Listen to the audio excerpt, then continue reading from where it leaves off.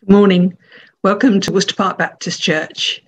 My name's Rowena. I'm part of the worship team here.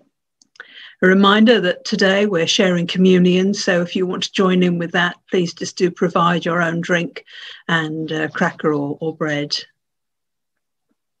So let's begin our time together as we look to God and find comfort and joy in Him and His words. I'm going to read part of Psalm 121. I lift my eyes to the mountains. Where does my help come from? My help comes from the Lord, the maker of heaven and earth. He will not let your foot slip. He who watches over you will not slumber. Indeed, he who watches over Israel will neither slumber nor sleep. The Lord watches over you. The Lord is your shade at your right hand. The sun will not harm you by day, nor the moon by night. The Lord will keep you from all harm. He will watch over your life. The Lord will watch over your coming and going, both now and forevermore. So it's time now on this third Advent Sunday to light our Advent candles. And so thank you to Alice and Ida and their grandparents. So do join in with the words, thank you for this season of comfort and joy. Then you're invited to sing our first two songs, Blessing and Honour and The Splendour of the King. And after this, Caris will bring her all-age talk, and Jackie will share news of our Alpha online course starting in January. At this time of Advent, and as we light these candles, we thank God for joy. May God's joy fill your heart today.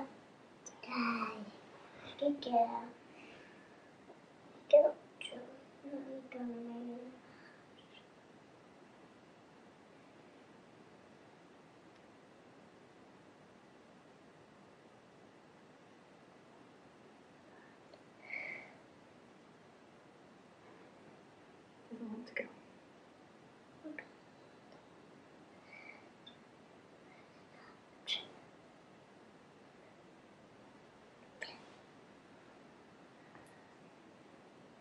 Thank you for this season of comfort and joy.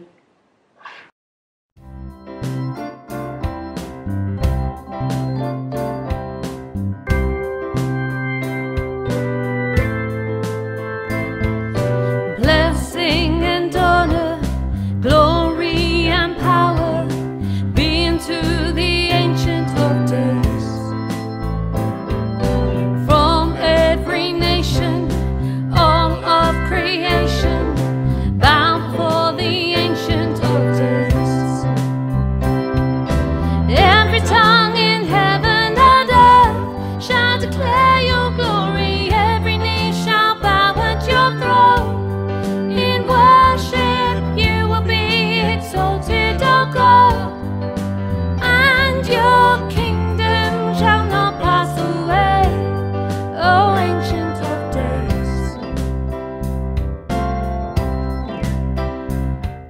Blessing and honor, glory and power be unto the Ancient of Days.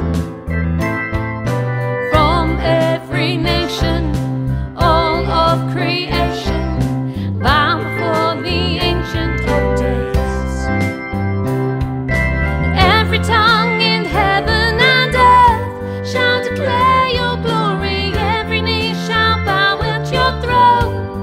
In worship you will be exalted, O God, and your kingdom will not pass away, O Ancient of Days.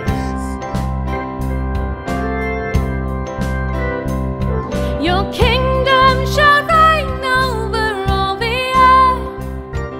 Sing unto the Ancient of Days. For none shall compare to your matchless worth. Sing unto the Ancient of Days. Your kingdom shall reign over all the earth. Sing unto the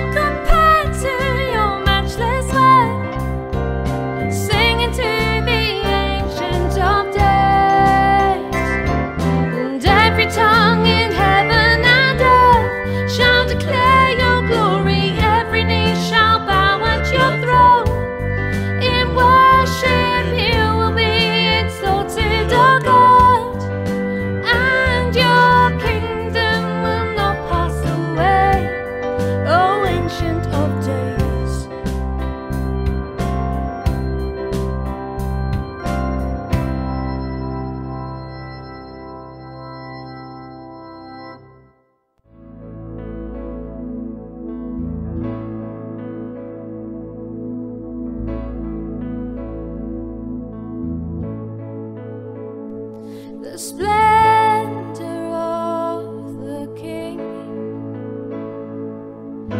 clothed in majesty. Let all the earth rejoice, let all the earth rejoice. He wraps himself in light, and darkness tries to hide, and trembles at his voice, and trembles at his voice. How great is our God! Sing with me, how great is our God! And all will see how great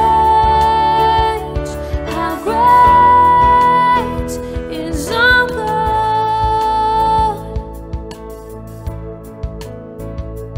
And age to age he stands, and time is in his hands, beginning and the end, beginning and the end.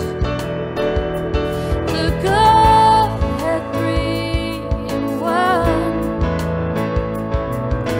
Father, Spirit, Son, the Lion and the Lamb, the Lion and the Lamb. How great is our God! Sing with me, how great is our God! And all will see how great is our God.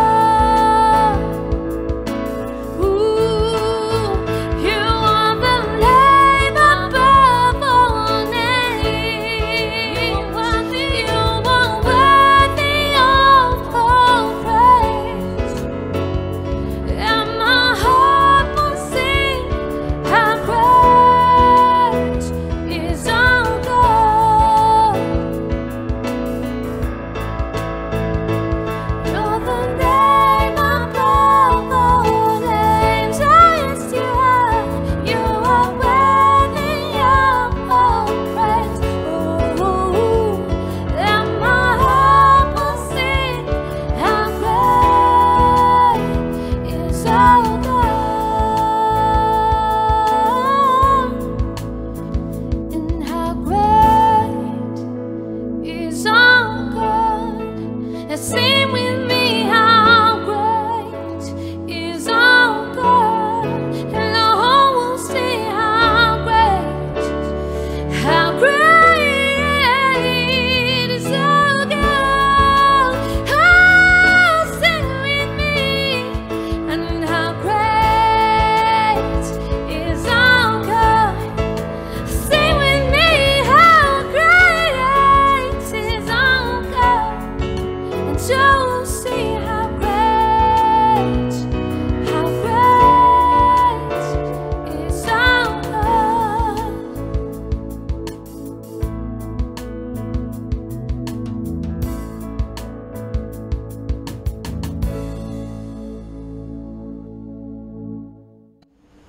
Good morning, everyone. I wanted to start my little talk this morning with a big announcement to let you know that at last my Christmas tree is up. So you know that the big event has happened in our house, and now we can really settle down and focus on Christmas. But I told you last time that we just have so many decorations that we have too many to actually fit on the tree. But the thing is, I just can't get rid of them. And some very special decorations that I really can't get rid of are the ones that have been made for me by my two children. Now, I have to hope that they don't see this video before Christmas, so that I don't get struck off their Christmas list for embarrassing them and showing these decorations to you, because for some reason they don't want them on the Christmas tree anymore. There's this one, beautiful bauble that was sewn by son number one, and then we've got a decorated bauble that's been covered in glitter and sprinkles here. We've got a lovely Christmas stocking that was made about 12 years ago, and I've still got it. And a wreath, cardboard wreath, a little bit squashed, but there it is. And I think this has got to be my favourite, the one that has a little photograph right in the middle of it. The problem is that because these decorations were made when the boys were so much younger and not so mature and sophisticated as they are now, they're a little bit embarrassed about them. And to be honest, they aren't top quality. They haven't been put together by a professional, but they have been made with enthusiasm and love. But I guess you wouldn't find them on a shelf in a Christmas shop. To be honest, these decorations are hidden in the box every year, and they're not really allowed to see the light of day until I get them out to do a little bit of reminiscing. And I'm sure that every mum and dad out there has got some little decorations like this just to help keep their memories, homemade decorations for Christmas. The trouble is that these decorations are a little bit embarrassing. It's best to forget about them, not bring them out into the open. Then nobody will need to worry about them. We can forget that they ever existed. Maybe you're a bit of a Christmas snob and you like to have your tree looking absolutely perfect, balanced and symmetrical with the most luxurious decorations, and you don't want to really spoil your tree with things like this, so you just leave them to the side. Don't let them clutter up your tree. Hopefully, if you just put them away, no one will even realise that they were there in the first place. Well, I was wondering whether these kind of thoughts were the ones that Joseph might have felt in our Bible passage today. We're going to hear about the time when the angel Gabriel came to see Joseph after he had found out that his wife-to-be Mary was going to have a baby. The two of them were engaged but not yet married, and Joseph knew for sure that the baby that Mary was expecting was not his. She told him that an angel had appeared to her to tell her that she would be having a baby and that he would be God's son. And now I expect Mary was beginning to show a bit. Poor Joseph. The Bible tells us he was a good man. He didn't want to make a big fuss, but he must have felt a little bit embarrassed about the whole situation. It wasn't how he had hoped it would be, and so Joseph was planning to quietly break off his engagement and put Mary back in the box, as it were, so that he could just forget that the whole relationship had ever existed. But then the angel Gabriel came to see him. He came to Joseph to bring some comfort and joy. "Do not be afraid," he said to Joseph in a similar greeting to the one that he'd used with Mary. But it wasn't because Joseph was trembling at his appearance. We need to read the whole greeting from the angel. The angel said, "Do not be afraid to take Mary as your wife." The angel was telling Joseph not to be embarrassed, not to worry about what other people thought, but to be proud of Mary, to love her and to continue to support her and be with her throughout her whole pregnancy, and then through the birth of her child, who would turn out to be God's son, the Saviour of the world. So when you're putting up your decorations or thinking about your decorations this year, why don't you remember Joseph? Why don't we hang all our decorations with pride and remember how special and unique they are, how they represent the love and the creativity of our family and friends. And let's remember too to include Jesus, the most important part of Christmas, in everything that we do.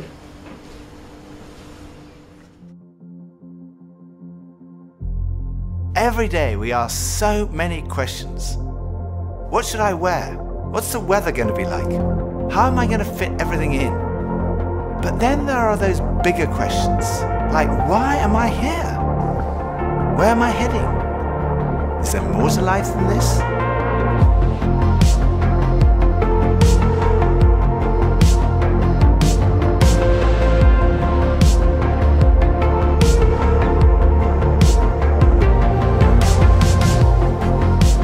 I had arrived at an answer to the most important issue that we humans ever deal with. Is there a God?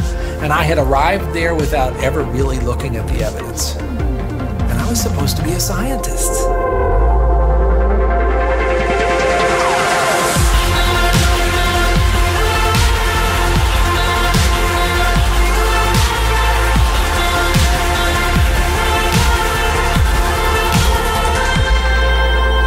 At 28, I had gotten many of the things that I thought I wanted. My girlfriend was on the cover of magazines, I had a Beamer, and I was so unhappy. It was a realization maybe that I would never find happiness where I was looking for it.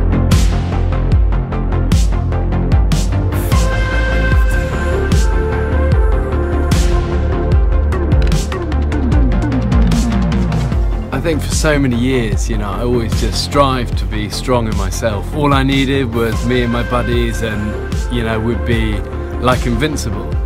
But the truth is, none of us are.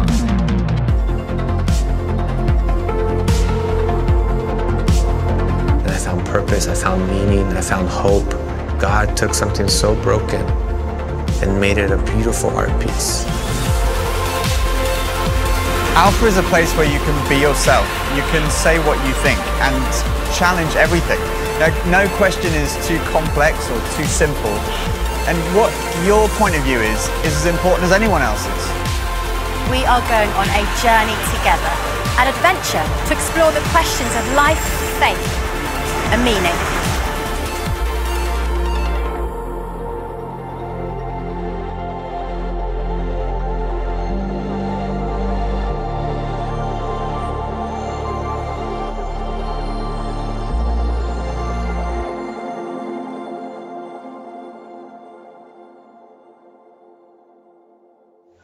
Hello, my name is Jackie and I'm so excited to be part of the team running the online Alpha course here at Worcester Park Baptist Church.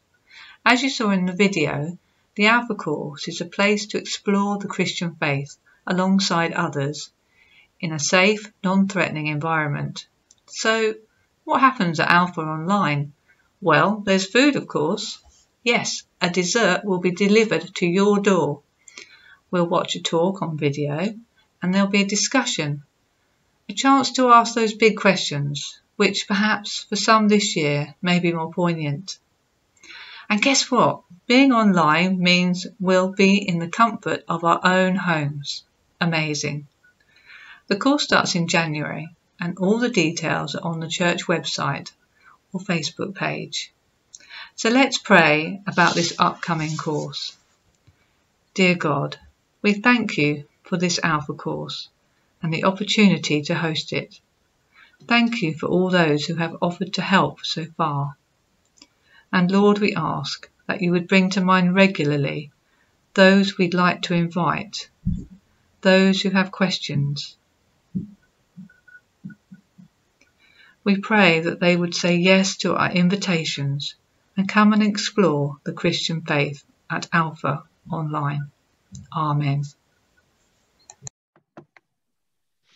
I invite you to join me for a time of prayer and do join with amens at the end. I'm going to begin with a contemporary version of the Lord's Prayer. Let's pray. Our Father in heaven, help us to honour your name. Come and set up your kingdom so that everyone on earth will obey you as you are obeyed in heaven. Give us our food for today. Forgive us for doing wrong as we forgive others. Keep us from being tempted and protect us from evil. Amen.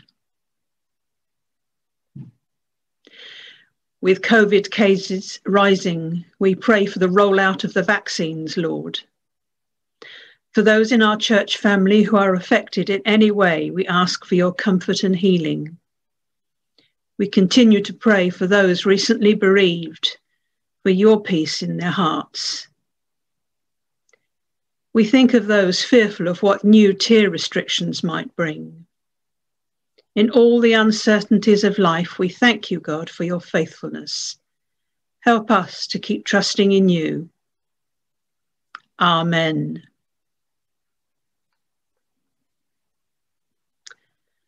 Father God, thank you that you are my comfort and joy. On the days when I am overwhelmed, help carry my pain for me. When I am weak, be my strength. When I have no words, intercede on my behalf. Help me forgive those who have hurt me, and help me recognize the times when I have hurt others. In Jesus' name. Amen. And now Mary's going to bring us a reading from God's word before Gavin shares communion and preaches on the passage. The reading is from Matthew chapter 1, starting at verse 18. This is how the birth of Jesus Christ came about. His mother Mary was pledged to be married to Joseph, but before they came together, she was found to be with child through the Holy Spirit. Because Joseph, her husband, was a righteous man, he did not want to expose her to public disgrace. He had in mind to divorce her quietly. But after he had considered this, an angel of the Lord appeared to him in a dream and said, "Joseph, son of David, do not be afraid to take Mary home as your wife, because what is conceived in her is from the Holy Spirit. She will give birth to a son, and you are to give him the name Jesus, because he will save his people from their sins." All this took place to fulfill what the Lord had said through the prophet. The virgin will be with child and will give birth to a son, and they will call him Emmanuel, which means God with us. When Joseph woke up, he did what the angel of the Lord had commanded him, and took Mary home as his wife. But he had no union with her until she gave birth to a son, and he gave him the name Jesus.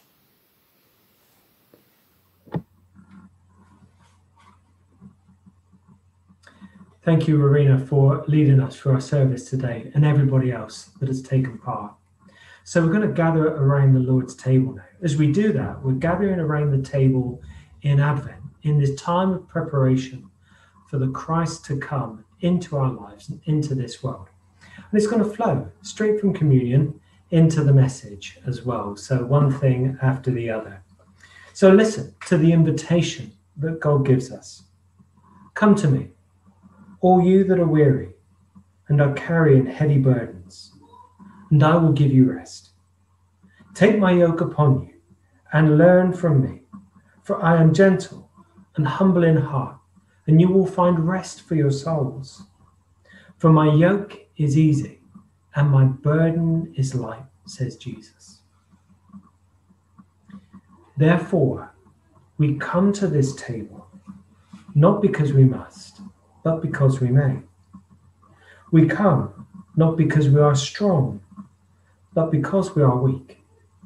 We come because there's no goodness in our own that gives us a right to come, but because we need mercy and help.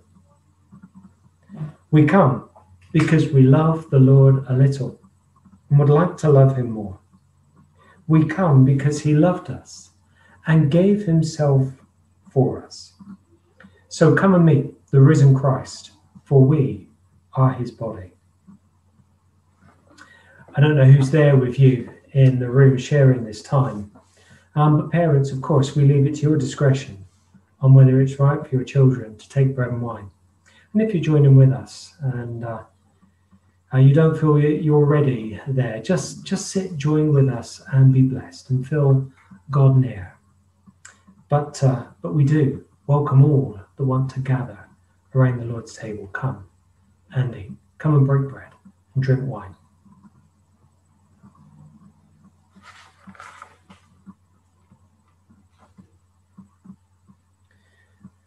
Let us prepare ourselves with an Advent prayer. Lord Jesus Christ, the world awaits you. In the longing of the persecuted for justice, in the longing of the poor for prosperity, in the longing of the privileged for riches greater than wealth, in the longing of our hearts for a better life, and in the song of your church, expectation is ever present. O come, Lord, desire behind our greatest needs. O come, Lord, liberator of humanity. O come, Lord, O come, Emmanuel. Amen.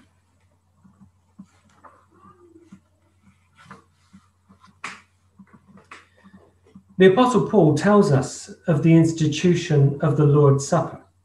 For I received from the Lord what I also handed on to you, that the Lord Jesus Christ, on the night when he was betrayed, took a loaf of bread, and when he had given thanks, he broke it and said, "This is my body, that is for you.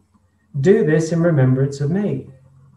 In the same way, he took the cup also after supper, saying, "This cup is the new covenant in my blood. Do this as often as you drink it, in remembrance of me. For as often as you eat this bread and drink the cup, you proclaim the Lord's death until he comes." Well, let's give thanks for bread and wine. Father God, at this time of Advent, as we approach Christmas, we remember that Jesus came into the world, the Son of God, Emmanuel, amongst us and with us, that he was born one of us, the lowliest amongst us, born in a barn amongst the cattle, with parents delighted, watching over, but anxious at how this will all unfold. And so now, as we gather around the table, we remember that this babe that became the boy, that became the man, invites us. This one who has experienced our life, has been resurrected from the dead, and has ascended into heaven, now is here by his Spirit and welcomes us around this table to join him as our ascended Lord. So we come and we ask that you bless the bread and wine that we drink, that we may know the presence and nearness of God in this act of eating and drinking. Amen. Amen. If you have some bread and some wine, crackers and juice, whatever it might be, please do prepare to take that.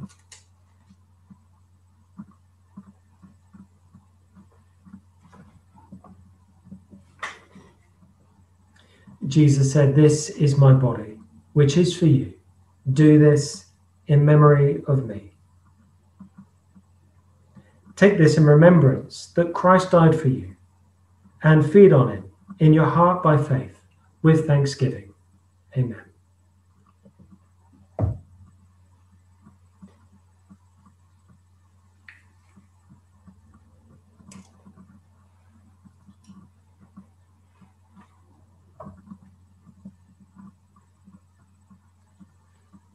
In the same way, he took the cup after supper and said, "This cup is the new covenant, sealed by my blood.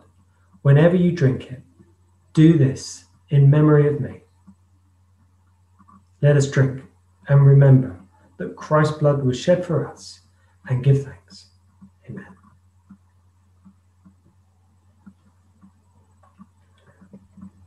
Let us be still for a moment before the Lord.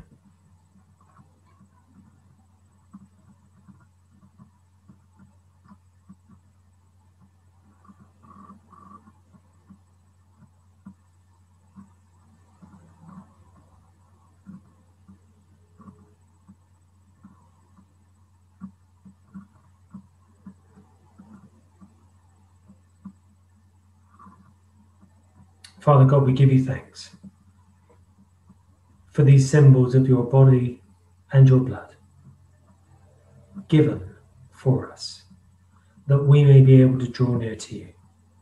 We thank you for this time of gathering around the table, the invitation to be with you, Jesus, to be in God's presence.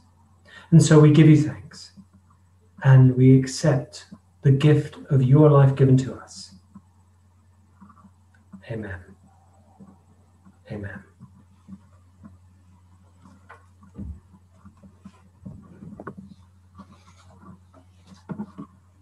Amen. We thank God for the opportunity to gather around this table. So often we think of the ministry of word and sacrament, of breaking bread and drinking wine together, and then the breaking open of the word as well. So we've had our reading today that was taken from Matthew chapter 1 and verses 18 to 25. It was the story of Jesus, that story of his coming into the world, the story of his father and the wrestlings that his father went through. The theme is, over this Advent series and Christmas series, is comfort and joy. And so we're going to think about how that may apply to this message that we have. So let's think. Well, the Gospels, like any good story, give us perspectives to add depth and to the unfolding narrative that we have before us. So there are perspectives. You can look at the Gospel story from different ways. The two perspectives that we have in the Nativity, well, there are more than two perspectives, but the main two, and only one of them that I want to draw attention to today, is Joseph and Mary. And their two accounts, their two stories within the Gospels can feel that they're exactly the same, but the perspective is quite different. They're recording the same events, but they're looking at them through the eyes of the young girl and the eyes of the young man, and how each one of them deals with what is going on before them. We have the pregnant fiancée, Mary, and the seemingly betrayed young man, Joseph. So firstly, let's think about comfort. The word that comes there, the word of comfort is this: do not be afraid. Don't be afraid. Are the words of comfort that God speaks through the angel to Joseph. Into the complexity of the situation that Joseph is in, and it is a complex situation. Go back 2,000 years and find out that your to-be wife is already pregnant. It's kind of trouble. So in that situation, the complexity of that situation, the angel visits, assuring. Now, we know that the angel visits Joseph, and there's an angel visits Mary, and we know that in fact, the thing that unites the two of them in this story is the fact that the angel says to both of them, don't be afraid. It seems like anything but not being afraid. It feels like time to get really anxious about this. But those are the words. Now, I guess we think of that Joseph was a holier man than we are, or Mary was made out of different stuff than we are. The truth is that they were two young people about to set out on the adventure of married life. And then before they could, Mary was found to be pregnant. So try being Joseph in that situation. We may think that Joseph, just knew everything straight away. Oh, this will be fine. God must be in this. It seems anything further from the truth. He's anxious. He's worried. He's concerned. You can tell his sleep, his unrest. He's not sure what to do. Should he dismiss her, get rid of her, quietly divorce her? He didn't want to cause her any major problem, and he could have, but he didn't know what to do. The ancient laws surrounding such mishaps could be devastating and sometimes lethal.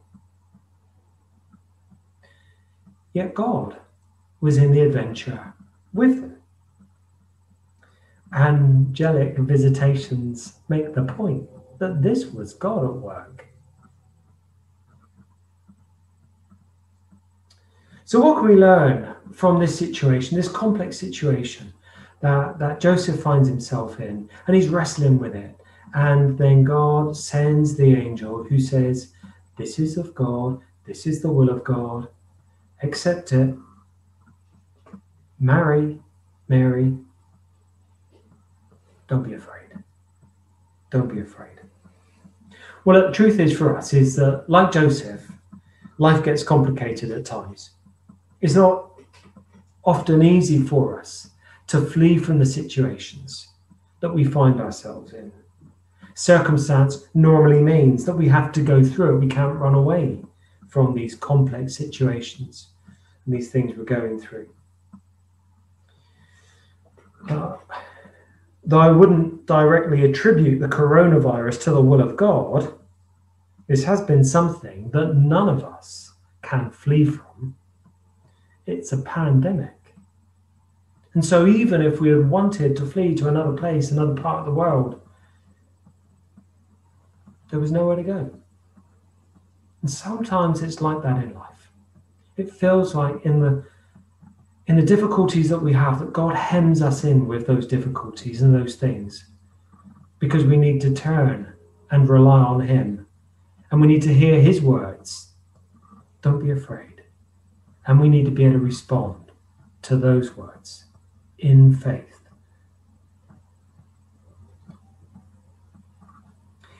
In the midst of their and our trials and tribulations, God says, do not be afraid. And we need to hold those words. Do not be afraid. We need to hold those words for ourselves. Joseph, as did Mary, heard the word of God, do not be afraid, and they believed it. They believed it, and we, like them, find God's comfort when we turn to face him. Joseph was unable to do what he intended to do, and that was to divorce Mary quietly. He believed and he turned to God, and the torment of his life subsided, and joy began to flourish. These are the second things. We had comfort. We're now thinking about joy. The joy that Joseph was able to take Mary as his wife. And they had that adventure of marriage as those young people. Joseph was called to be part of the Holy Family. He was the shelter and refuge for the Son of God, Emmanuel, God with us. It was there in Joseph's home that the Son of God grew to be the man that he became and the Saviour that he was. We never know what God has in store for us, and certainly in those early stages of Joseph's wrestling, when he got that comfort, when he got that assurance, and then some of that joy began to well up in his life as he realized he was a part of a great adventure. I know that sometimes we wish we never know what God has in store for us when we take one step. And sometimes maybe that we wish that we didn't know what was in store for us. Maybe the things that have happened to us, many of those we wouldn't have chosen for ourselves. And no doubt Joseph went through some of the same heartache and anxiety that all parents do for their children. But he was spared the crucifixion. Mary endured that without the comfort of her husband. Above all this, what we learn from Joseph today is that the words to him still speak to us. God says, do not be afraid. Why? Because Christ is with us. Emmanuel is here. Turn your head and see, and who knows, we may be surprised by joy. At this time of Advent, we need comfort and joy, maybe more than we've ever done before, along with all the other aspects of life, the things we don't want and the things that we do. God tempers our lives with comfort and joy if we turn to him. Amen. Amen.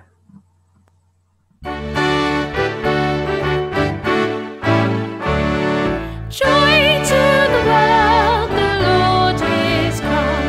Let earth receive her King. Let every heart prepare him room. And let nature sing, and nature sing, and nature sing. Joy to the earth, the Saviour reigns. Let us our souls employ, while fields and floods, brook, hills and plains, repeat the sounding joy, repeat the sounding joy, repeat the sounding joy. He rules the world with truth and grace, and makes the nations prove the glories of his righteousness, and wonders of his love, and wonders of his love, and wonders of his love.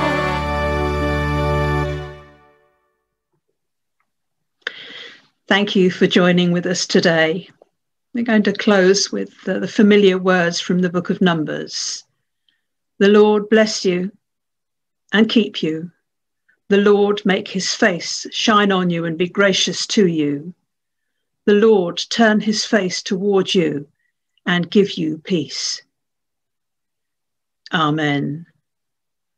You are invited to join in with our Zoom coffee morning, and today we're going to be welcoming Mel and Patricia into church membership here at Worcester Park. I hope you can join us. I'll see you then.